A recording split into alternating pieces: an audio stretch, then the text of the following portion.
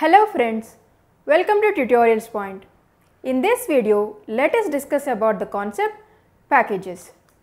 Firstly, before understanding what is a package, one should be aware of what is the term namespace. When variables, functions, subroutines or objects are accessible in a single script or more than one script, then it is called a namespace. Advantages of using packages is that functions, subroutines or variables, all these can be accessed in different scripts. To create a package, the file extension has to be .pm. At the beginning of the script, when you are creating a package, use the keyword package followed by the package name. It should end with a semicolon. Next is the package name and the file name has to be the same. At the end of the package, after you implement all the subroutines, all the objects, everything, then you have to mention one semicolon. Why? Because to evaluate the code to true, you have to mention one semicolon.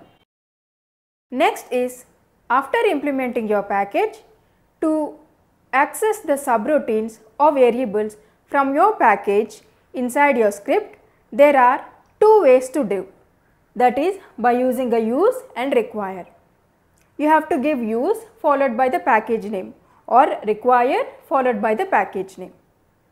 Now, to access the subroutines from your package or variables, just give the subroutine. If you are using require, you have to give the fully qualified name, that is the package name to colons, function or the variable name.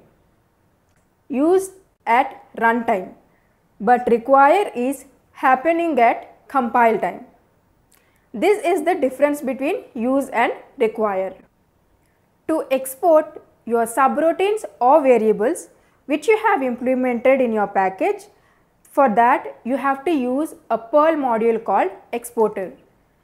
Use exporter. And in order to export your variables, all variables have to be declared with scope R. That means all variables are exported globally. Next is, you have to give an is a relationship for the exporter Perl module. That means what are the package you are implementing, that will be the child class of exporter Perl module. As the name suggests, is a relationship, that means we are doing a single inheritance here. Next is, to export all the variables or the subroutine names, you have to make use of @export array. In this array, you have to give the subroutine names and the variable names which you want to export to the other scripts. Next is, there is also an array called export OK. There is a difference between these two, and I am going to explain with a practical example. Now, when you have a package and script in the same directory, there is no need to worry. But if your package is in a different directory and you are accessing the variables or subroutines from this package from a different directory, then there are three things which you need to check. Firstly, @inc array. This is a special array where you will have all the search paths. So, you have to ensure that your package is in one such path, or you have to give that path in this array. You have to just push it. Next is Perl5lib. This is an environmental variable having the search paths. You have to initialize this. Third is, at the starting of your script, just give use lib path of the package. Now, let us see some detailed practical examples. Let us implement a package module. To create a package, use the keyword package at the beginning of the script followed by the package name. Ensure that the package name and the file name is same. Use exporter Perl module to export all the subroutines and variables inside your Perl script.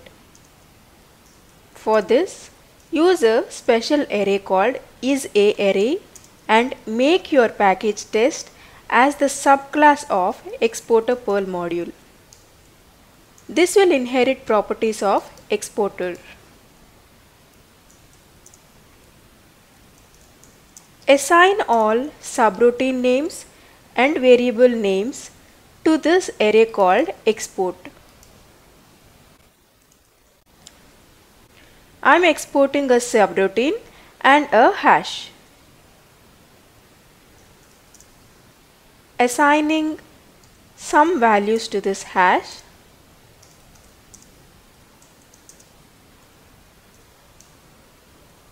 Now implement the subroutine.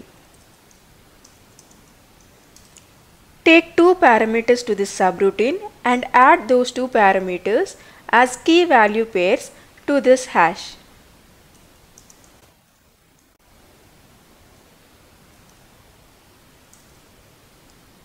To add the key value pair, give the hash name followed by the key name in curly braces and assign the value.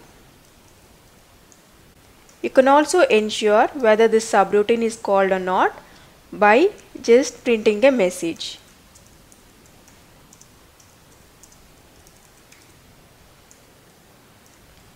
At the end of the package, mention one semicolon to evaluate the complete code to true.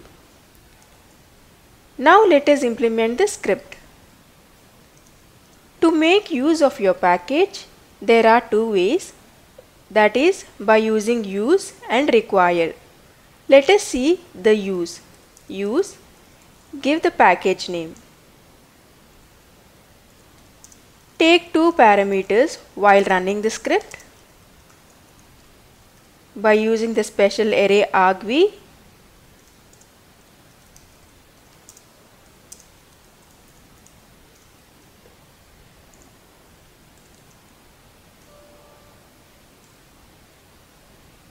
now call the subroutine add skills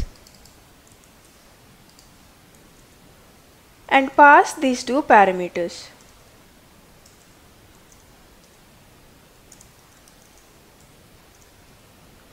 As in the package module, we are exporting a hash. After adding the key value pair, we can ensure whether this key value pair got added or not by accessing the value of that key inside the script. Hash name is skills experiences. So let us now print it.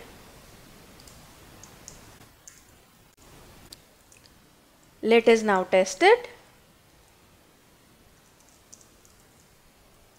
Pass two parameters while running the script. I am passing skill as Python and experience as 2. A message called key value pair added, which comes from the subroutine of the package. Inside the script, we try to access the value from the key which we have added, and the value is 2 as we have added it here. Now let us see by using require.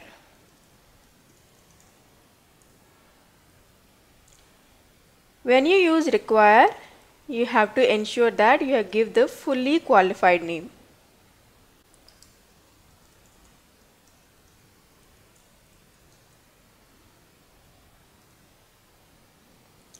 This is how we have made use of use require.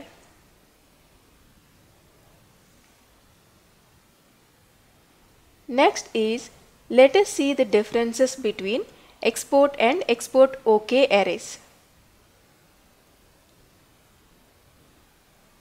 For this, I am going to create one more subroutine here in the package and export in export OK array. Now let us implement this subroutine.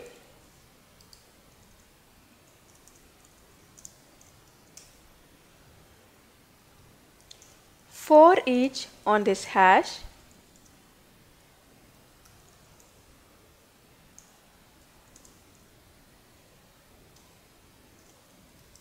and print all the key value pairs. Now try to call the subroutine which you have assigned in export OK array.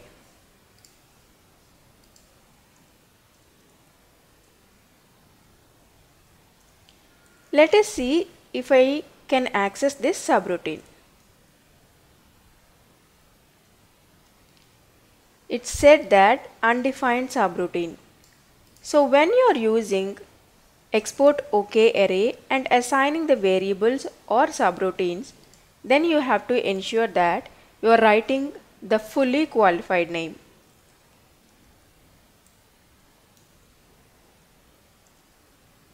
This is how you have accessed. So the difference between export and export OK array is that if you want to access the subroutines or the variables, you have to ensure that you are giving the fully qualified name while accessing the variables or subroutines which you have assigned in export OK array.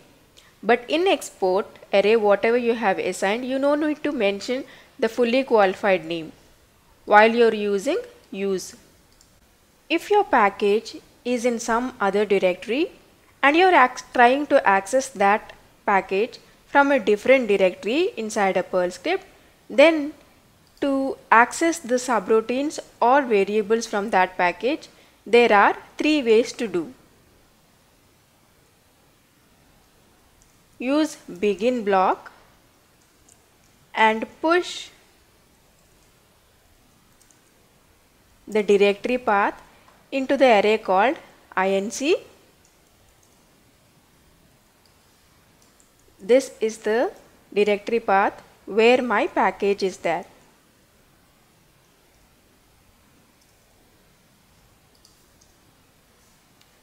And just add an end block.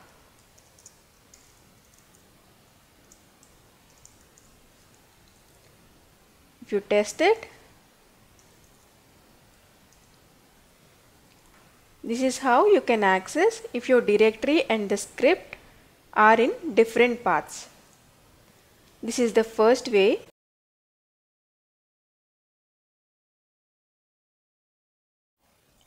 The second way to access your package when package and script are in different directories is by using the environmental variable perl5 lib. For this, get the path where your package is there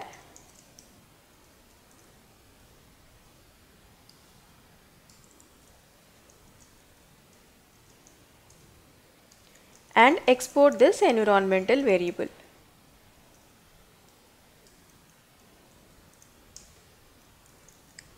Just try to echo it. This is what it has saved. Now try to run the script.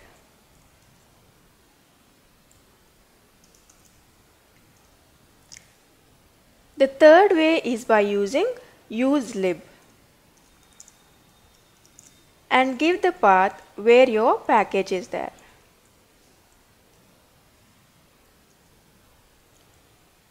These are the three ways.